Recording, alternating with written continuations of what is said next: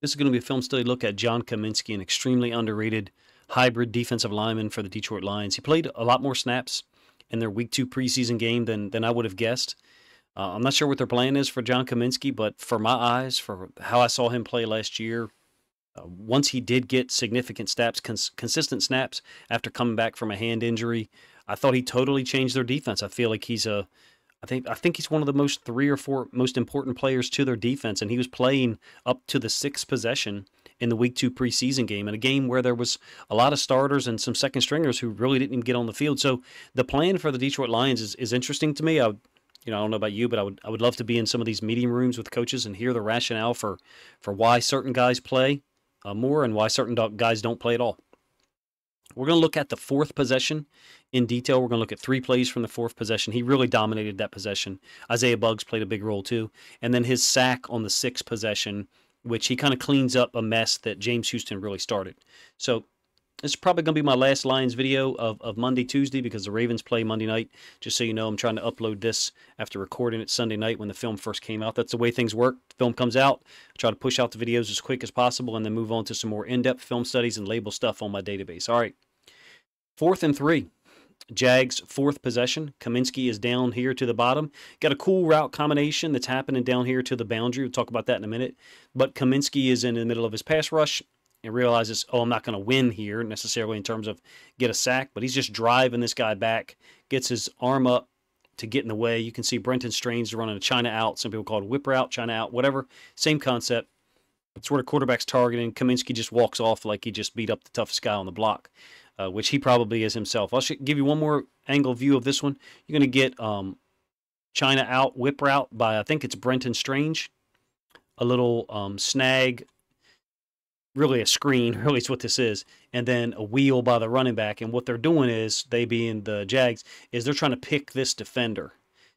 If the quarterback had, a little bit more time to reevaluate this, you can see what they're doing is they're forcing the inside linebacker to go under, and this wheel developing by the running back, Hasty, is going to win. I mean, this is a tough cover for the linebacker, being as he got picked screen. You can see he's trying to hold.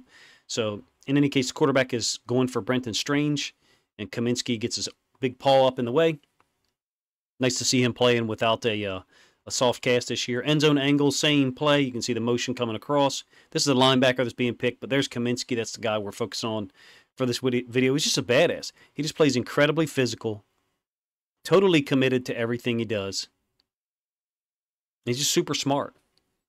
I don't know, how many guys there are like, I know I'm going to call him Frank Cominsky at some point this year. I don't know how many guys there are like him on every team, but it doesn't seem like there's 20.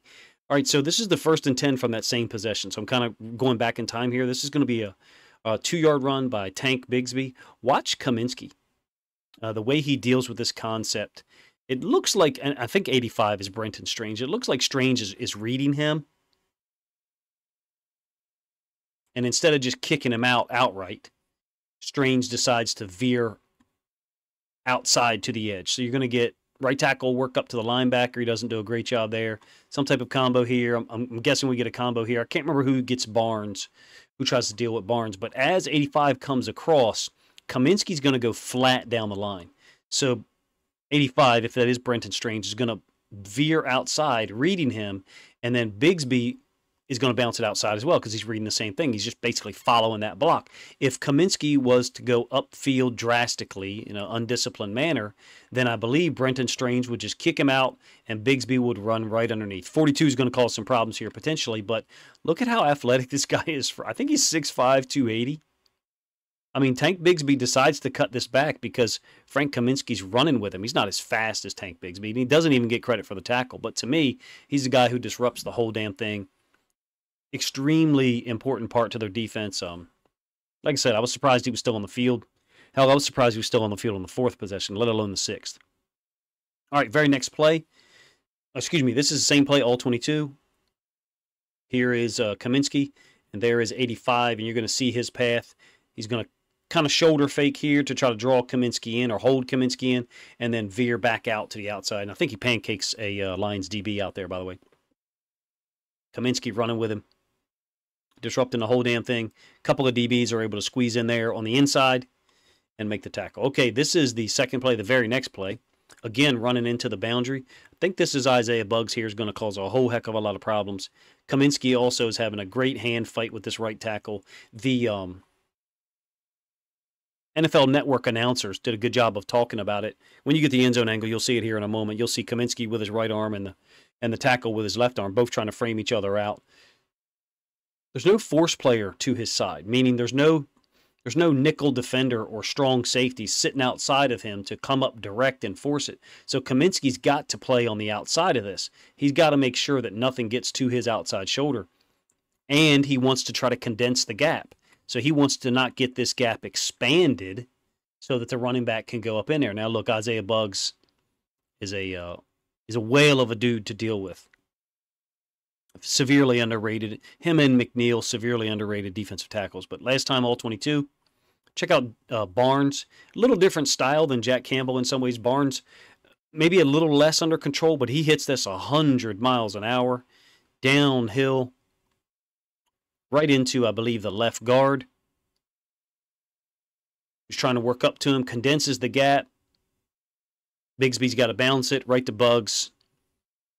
And then Cominsky's holding the edge. End zone angle, same play.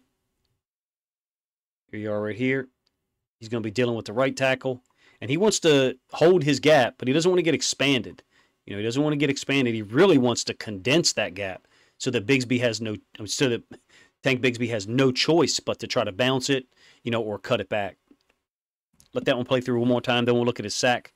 I'm going to try to do quick videos on players every week. For the Lions, to be honest with you. Ravens are my primary wheelhouse team, but I looked at the schedule for 2023, and the Lions-Ravens games don't overlap nearly as much as people would think, so I'll have a tremendous opportunity to watch a lot of the Lions games. I'm talking about probably 10 or 12, and not just do reaction videos like I did for the Jags-Lions preseason game, but also do film study videos once the All-22 comes out. Unique situation here. Cominsky's putting his hand down late.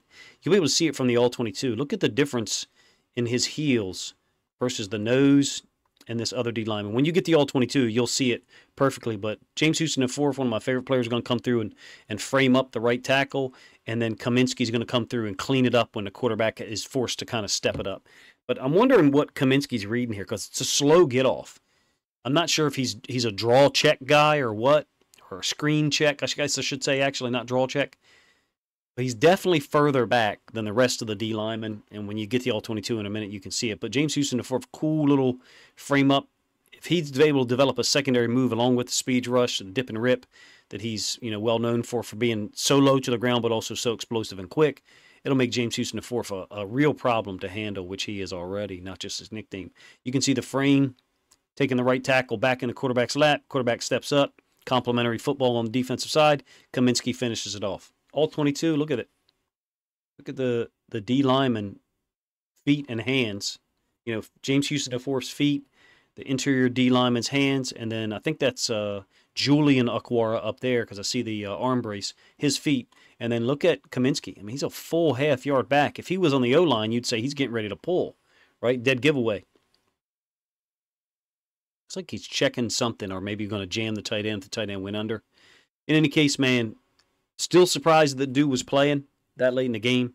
Hell of a football player. Really fun to watch for me. Very versatile and underrated when it comes to defending on the edge and rushing the passer. Is he going to be a guy that gets 10 or 12 sacks? No, but if you watch enough film of him, man, he just grows on you.